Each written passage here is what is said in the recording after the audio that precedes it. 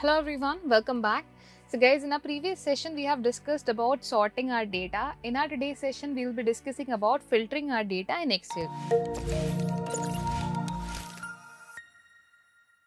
Suppose if we want to filter our data based on any formats, how we can filter our data in Excel, let's have a look on that. For that, first of all, let's go to amount over here. Right now I do not have any conditional formatting provided over here. So let's just go to the arrow button over here. Click on number filters. If you will click on number filters, you'll be finding different options, that is equals to, does not equals to, greater than, or greater than equal to. I want to filter all the data that is greater than and equal to 1000.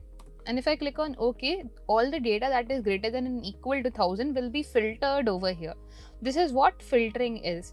Okay, if you want to remove the filter, just clear filter from amount. Just click on clear filter from amount and your filter will be cleared. Similarly, if I go to date as well, in the date section also, if I click on this arrow, we have date filters, which tells us dates from, let's say, this week.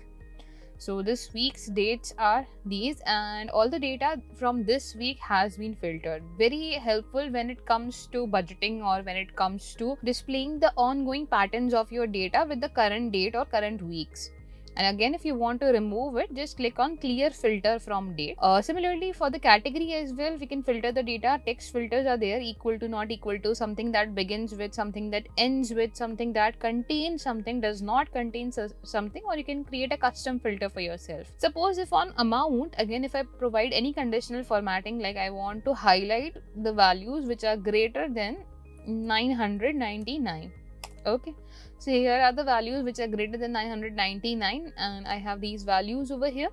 Suppose if I click on this, and if I want to filter the data by color, I can filter the data by color as well, like filter by cells, and automatic option is also there. Now suppose if I press Ctrl Z and I have another conditional formatting that is provided for the cell. Let's say we go to amount and let's choose the column once again. Let's say we go to amount again. If we go to top to bottom rules this time, and I want to see the bottom 10% or bottom 10 items. Okay, I want to fill it with a green color. And let's say instead of this, I'll just take bottom 5 items. Okay, now if I click on this, again we can filter by color, and you can choose the cell automatically. So suppose if you want to filter the color, filter the data with the green color or the pink color of your cell, or the green text color of your cell, so you can choose that too. Suppose if I choose this, it would show me all the bottom 5 elements. So you can filter based on color, you can filter based on values, highest values, lowest value, equal to value, value that contains something.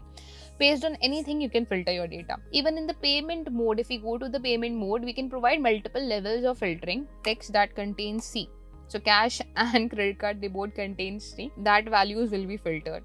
So now there are levels of filtering. First, amount is filter, and then the payment mode is filter based on what previous filter was there. I hope after this session this is clear how we can filter our data based on our requirement. The filter can be provided on date, it can be provided on category, amount, or even if you have a list as well, we can provide the filter on the list as well. In our next session, we will be discussing about how we can deal with the null values. So suppose if we have null values in our data, how we can deal with it in Excel, not in Power Query Editor right now.